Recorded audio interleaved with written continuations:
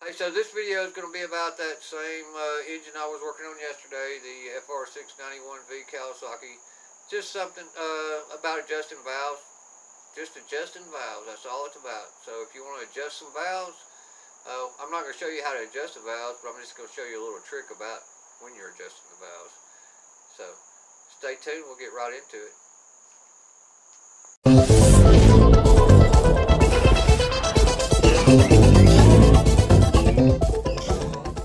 Jungle Bob here. So we got the head back on. We've got the engine back on the lawnmower. Sounds like a plane's coming, so we're gonna wait before I speak.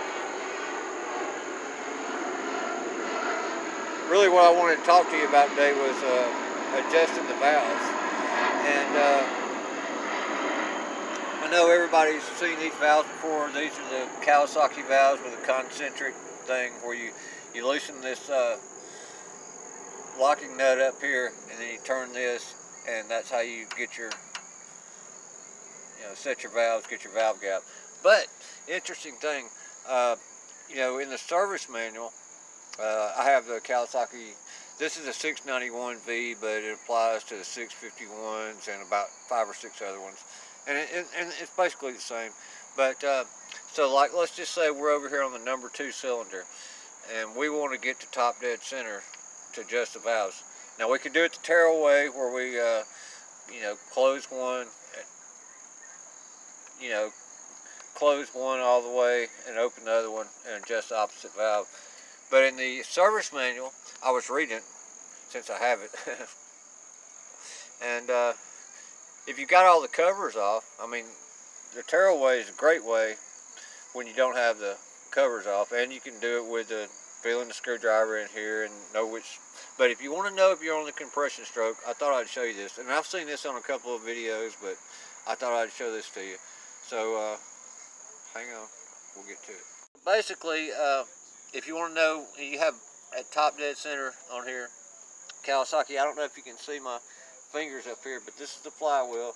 I'm going to spin it around. These are the 2 magnets, right? So you spin this around, and the service manual says to line this left arm if you're looking at it from behind the engine. Now on the diagram in the service manual, they're looking at it from the front, so it kind of looks weird. But you want to line the second magnet up with this leg of the coil right here, and that's going to be supposed to be top dead center. And the way you can tell is, if you see right here, if I could turn these push rods and they're moving freely, that would be top dead center. So we're not on the compression stroke right now. So the service manual says turn it 1 more revolution around in the same place. Now look at this. I can spin the connecting rods around. So we know we're on the compression stroke now. So I thought that was a great tip. I've read it in the service manual before. Most of the time when I'm out servicing these or adjusting the valves, I don't have all the plastics off. But if you've got it torn down like I did, this is the easiest way to do it. And then it's just on this 691V, it's 4 thousandths to 6 thousandths on both valves, the intake and the exhaust, or the intake up top here and the exhaust on the bottom. And I thought that would be cool to show you guys.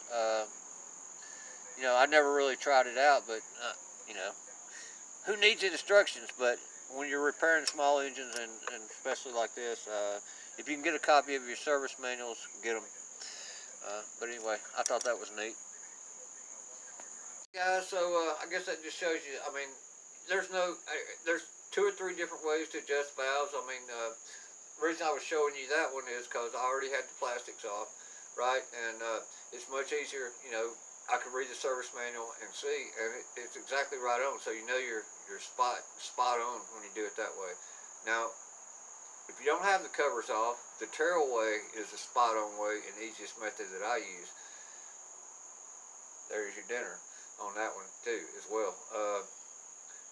you know, closing one where the other one's open. That's the way to do it that way. But if you're tearing down an engine and you're putting it back together, you might as well do it this way, especially if you got the service manual. It tells you that's how to do it. Check it that way. So what I did is I checked it, I adjusted the way the service manual did. Then I went back and checked it, you know, the way we'd be doing it with one open and one closed. Exactly the same. Identical. So that just shows you that, you know, that works. But I thought it was cool how they pointed out about how the push rods should spin freely when you're on the compression stroke at top dead center. So just something neat that I learned today, and so I did a video on it. So if you like that video, or this video, leave me some likes, leave me some comments, you know, go ahead and subscribe, ring that bell so you get my future videos, and that's it. Jungle Bob out.